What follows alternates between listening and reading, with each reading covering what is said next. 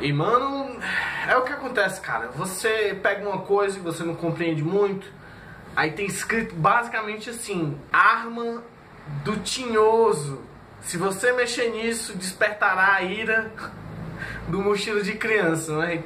Um pivete, uma pivetinha, ela, foda-se, ela começa a ser possuída e tal. Cara, esse filme me surpreendeu pra caralho.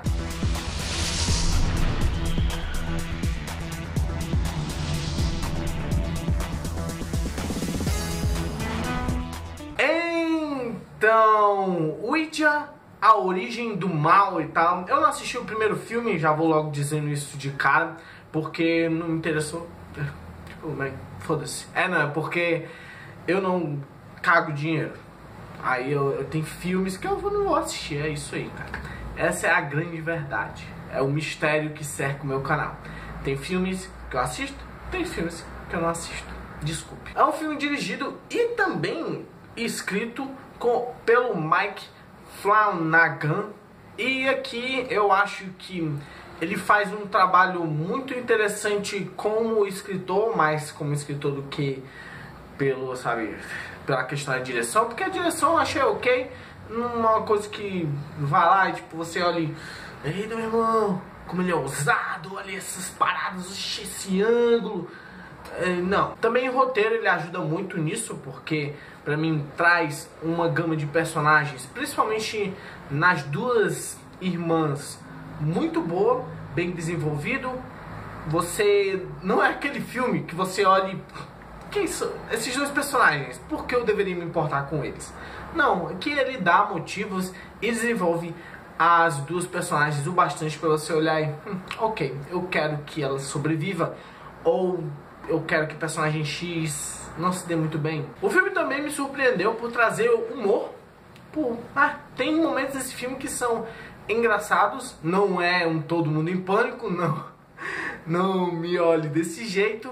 Mas também o filme não é só completamente terror. Tem uma hora que alivia um pouquinho e tudo mais. Também tem algumas partes do terror em si que talvez não tenham sido a parada que o diretor e o roteirista queriam, mas eu acabei rindo de certas cenas. Então, a história como um todo, eu não falei, né, que segue as duas garotinhas que são filhas de uma mãe solteira que depois perdeu o pai, ficou meio que bem, eu vou enganar pessoas, fingir que eu falo com gente do outro mundo e bem, é isso aí. E as duas crianças meio que ajudam ela e tudo mais.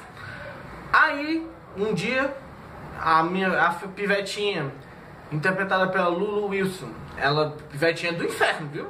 Meu irmão, você olha pra essa pivetinha, você viu ela saindo do canto da sua parede ou da sua porta, você não. Sai daqui, agora!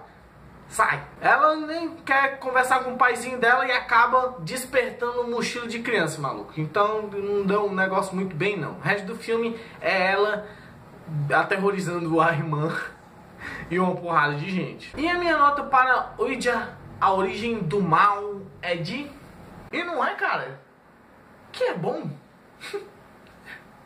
Então, pessoal, é isso aí. Tomara que vocês tenham gostado. Bota aí nos comentários se você achou de OUIJA, a origem do mal. Se foi bom, se foi ruim. Se você tem uma irmã ou um conhecido criança que você olha, tipo, ele sai assim do nada e você, caralho, meu irmão, sai. Se você chegar perto de mim, eu vou dar um murro na cara, pivete. Não esqueça de se inscrever no canal, clicando aqui em mim. Me segue lá no Twitter, também aqui embaixo no meu último vídeo, aqui em cima enquetezinha. E como sempre, não é? Fui!